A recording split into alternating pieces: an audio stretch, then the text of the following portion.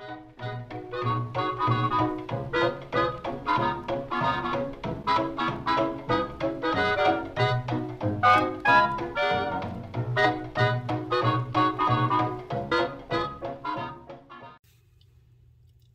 all, it's Vintage Vinny, and welcome to another antique store haul.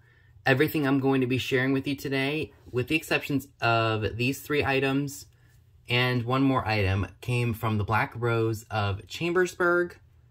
Didn't buy as much as I would have liked, but sometimes that's just how it is with wherever you go. But without further ado, let's go ahead and jump right in. So these 3 items were purchased for me, 2 from a live sale, and 1 I guess somebody saw when they were out thrifting and thought of me. So I always greatly appreciate you all thinking of me and sending me things. You all don't have to do that. And yeah.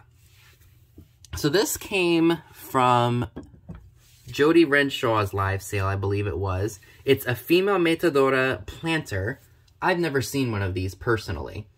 And I saw it and I was like, oh, that's really neat. I was at her sale that one day. And I can't remember if it was an offer up or just a straight buy. But whatever it was, I just thought she was cool. And Debbie Vitale, aka Angelic Vintage Treasures, won it and had it sent to me. So thank you, Debbie. I really appreciate it. I'm sorry if it's a little late. I've been so crazy busy with everything. But I did want to go ahead and share it because she's fantastic. And what I do is, she sits on my desk, and I put my permanent markers in here, in the back, so that way I know exactly where they are when I'm pricing things for my sales. So she is definitely a treasure, and I love it. Now this funny salt and pepper shaker set came from Christina Taylor, Thrifting Up North. It's a set of boob salt and pepper shakers on a female body. So the boobs, oops, see, they're not, you can't hold them up perfectly. Let me see, let me try. So yeah, sorry if it seems like I'm flashing anybody, but yep. Boobs sit on the top, and then just the female body. They do have a mark for Taiwan on the back, so they do have some age. So I thank you, Christina, for thinking of me as I drop one of the boobs. And these came to me unexpected from Misty, Thrifter Junker Vintage Hunter. And let me see if the note's still in here. So you all know how much I love my pinup arcade cards. Let's see. Oh, here it is. Yep, right here. So LaDonna Dervin was so sweet. She sent me these. These cards were gifted to you by LaDonna. Thank you so much. I love them to pieces. I absolutely love this Devil Girl. Look at that. That would be so awesome for Halloween. Ah, I looked at this one, or I saw it in the bag, and I was like, oh my god. Thriftgasm all the way. She's uber sexy. We've got a girl on a phone. I don't have any of these, by the way. Well, maybe there was one that I do have, but I'm going to have to look at the one I have and see if it's in better shape. Because I do have a lot of cards that I get with other ones that I have already. And then I decide which one's in better shape, and then I put it with a lot, and then I try to sell them myself. I don't have this one, which is entitled A Popular Number. This is an Earl Moran. Love that. We've got an Earl Carroll's Vanity. So I absolutely, absolutely love that one. And then we've got this girl here who is, I guess she's leaning up on a chair. Very 1940s. So this is the one that I do have. I'm going to look at the one that I have in my booklet and see if that one's in worse shape. And I'll just go ahead and swap it with this one and add it to the lot of other ones that I have that I want to sell. So LaDonna, thank you so much. And to everyone who's sent me things. I really do appreciate it, and it is, you do not have to do that. It is, and all of this came at a really good time because it's been absolutely crazy with my job. However, I do have some news that I will be announcing with that very, very soon, so stay tuned. Again, thank you all so much. So now we can go ahead and check out the stuff that I got at the antique store. For only $12, I did get a copy of the 1963 Playboy calendar. As you can see, I have a sticky note in certain places as to not get demonetized. You show any boo-boos and butt cracks, yeah, my video will not be monetized. So I will go ahead and show you each of the pages with the censor as best I can, because I don't, like I said, I don't want to get demonetized. So here's January. Here's February. Here's March. I really like this image a lot. Here is April. Here is May. Here is June. Here's July. I guess it must have been too hot because she's fully nude in this picture. Here is August. Everything's covered so I can show this one. Here's September. Here's October. So a little break from the images. This was in there. I thought that was really cool. I guess you tear this out of the calendar and it gave you a subscription to Playboy for like a year or so. Here is November. And last but not least, here is December. So that's it for the Playboy calendar. So I hope you all enjoyed seeing the friend mail and the stuff I purchased off of eBay. So now we can go ahead and dive into the antique store haul, shall we? So I did spend, if you add it all up, it's just a little over $50, so like $52. This is the stuff that I purchased for myself, and there is one gift in here that Amy gave me when we checked out. So I spent $9.54 on me. Let me go ahead and show you the first item. This is a really cool postcard. It's got a record built into it. It's a really pretty lady and Santa Claus modeling a 56 Ford, or they're just standing right near it with all the festive decorations. I just loved that, and so I think she had seen it there the last time we were there, and she knew how much I loved it, and when we were checking out, she handed it to me. I was really surprised. So thank you, Amy. I love it. And this is Rosemary Clooney and Mitch Miller's orchestra. That was not focused. I apologize. On a 78 RPM. So that I just love the graphics. Wouldn't that look cool in a flower frog? Just fantastic. I love it. For only, what was it, $2? Yes, $2. I got this pipe. It is marked... Is it going to focus? Thermofilter imported briar. When you rub the handle and you smell it, it smells like petroleum, so it's probably Bakelite. And I love finding stuff like this, especially because people will try to charge a lot for just one pipe. So to get one for $2 and knowing that it's old, I'll definitely be putting that in my junk jar.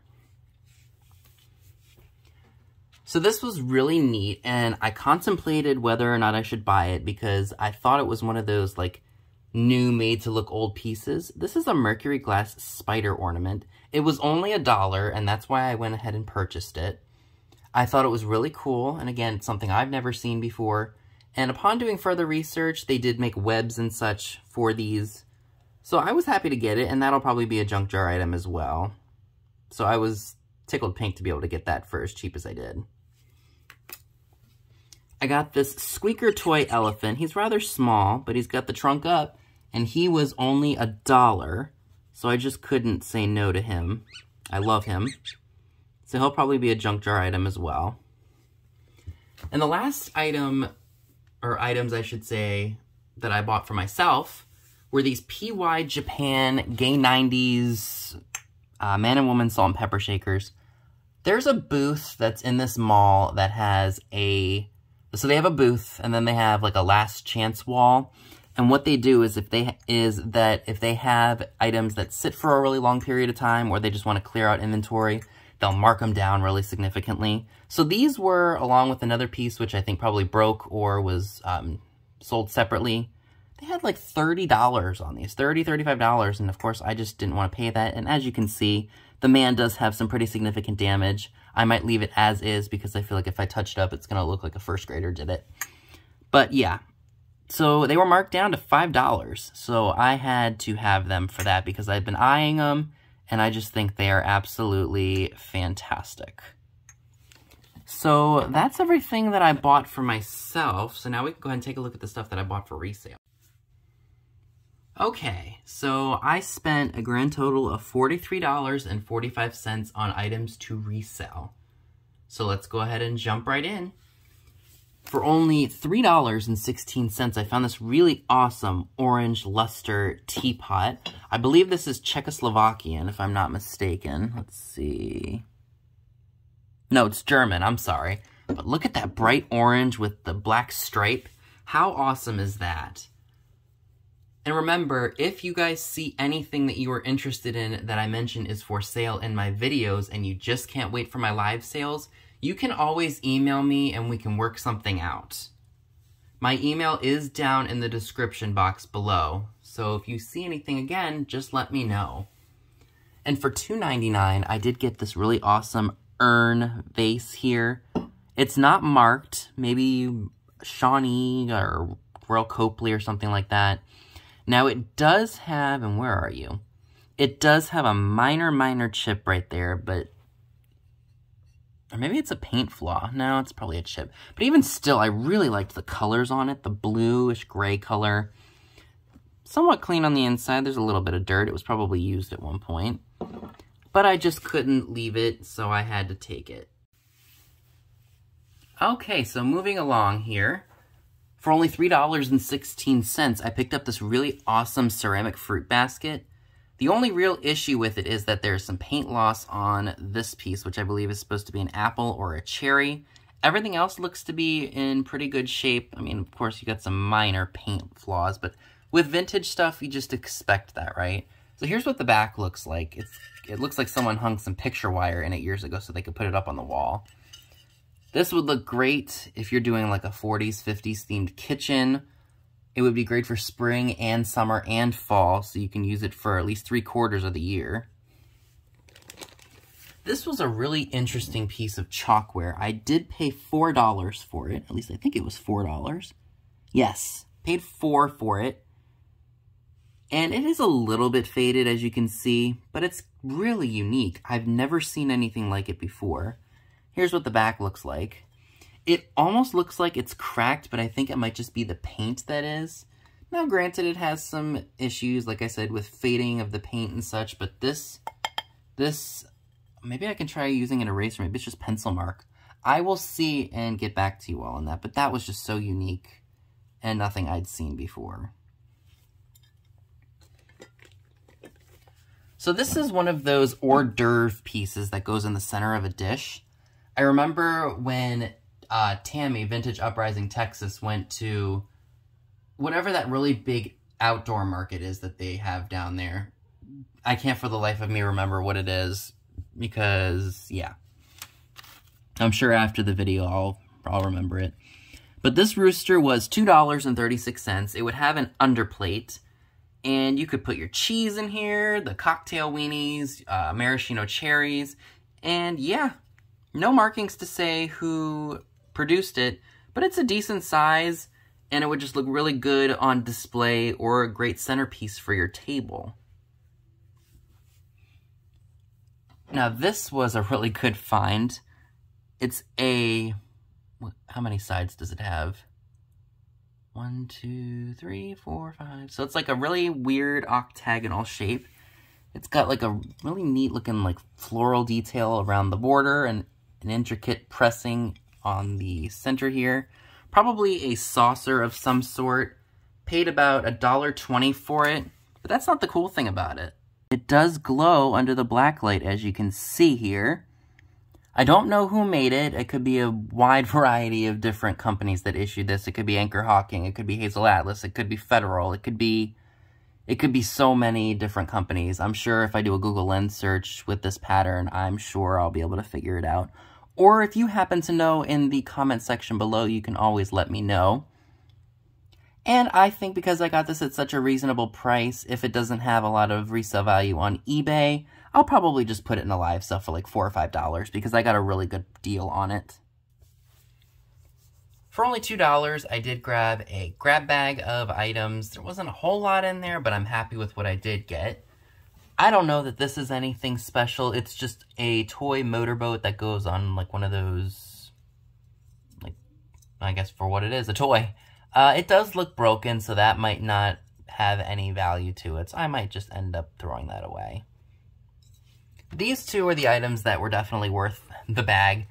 We've got a Justin magnifying glass set. It was made in Hong Kong, so it's probably from the 1960s. That would look great for Halloween, don't you think? And then with it also came these binoculars that are still in the package, also made in Hong Kong. I would assume that both of these pieces are probably from the dime stores from back then. But I just thought they were really fun and definitely worth the $2 that I paid. For $6.50 a piece, I got two vintage Sears catalogs. Now, they're not, you know, 1950s or 1960s. They are from the early 90s. We have Fall and Winter for 1991 to 1992. And then we've got the 1992 annual catalog. If you lived through this time or you just would like to reflect on the 1990s, these would be great additions to your ephemera collection. I will more than likely be offering those up at a live sale after I look at them.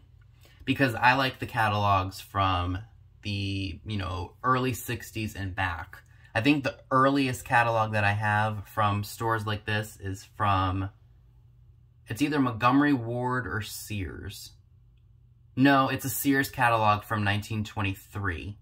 And then I've got Montgomery Ward catalogs from, I think one's from the 30s. And then I've got some from, I got a Sears catalog from 1942. I've got a bunch of, I love looking through them catalogs. Yeah, I have a lot of them. Most of them I will not part with. I do have one Sears catalog from 1985 with Stephanie Powers from Heart to Heart on the front of it. I'm unsure as to whether or not I'll be parting with that because that's the only one I've seen at an affordable price.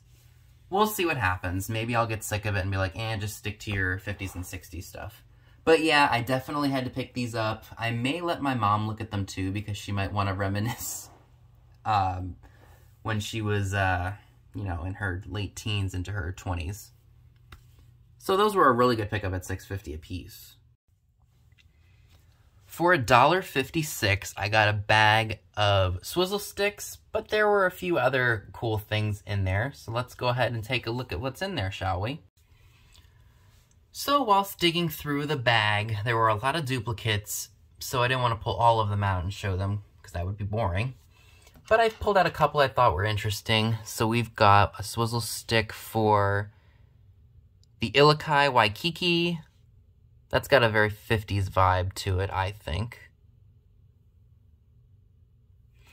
We've got a bunch of these cow ones, which I think I've had before. This was for the Golden Ox in Washington, D.C. I love this one with the clown. Sorry, clown haters. This one is for Trader Vic's. Menahunes. So that'll be staying with me. Maybe it's not a clown.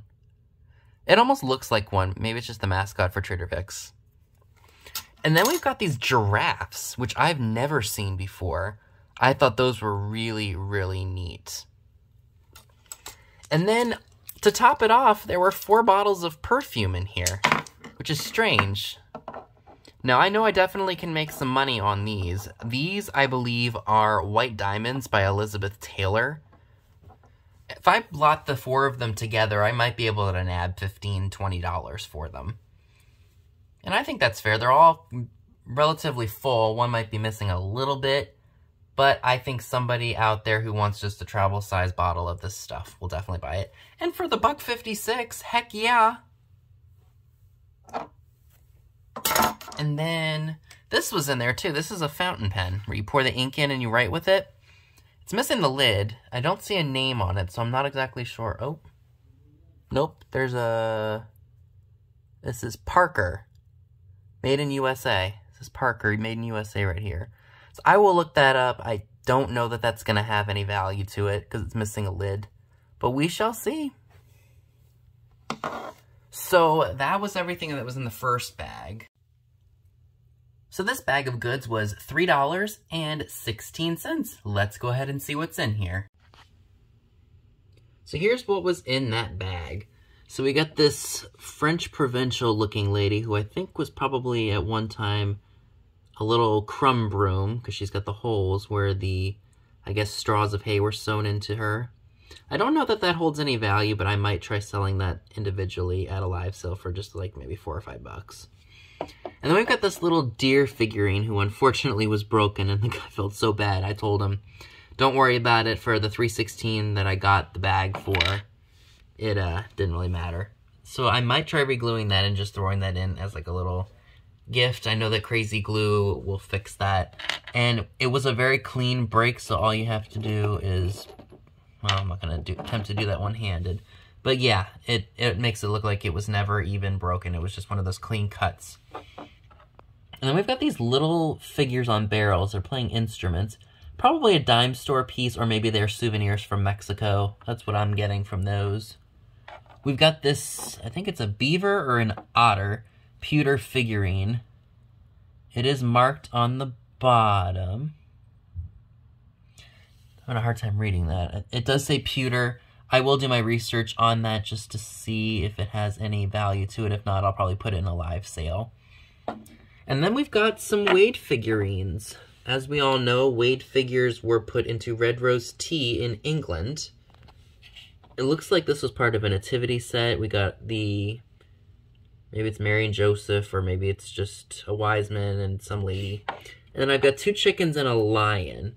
So I'll probably group the 4 of those together and probably ask 8. So that's $2 each. I think that's a very fair price for the Wade figures. So that's all I have for you today. Be sure and give this video a big thumbs up, leave a comment below, subscribe if you haven't already. Be sure and click the bell next to the subscribe button if you'd like to get notified when new videos are uploaded. Be sure and check me out on Instagram, the link to it is down below as well, where you will see pictures of items to come in future haul videos. Thanks so much for watching, and I'll see you all soon. Bye guys!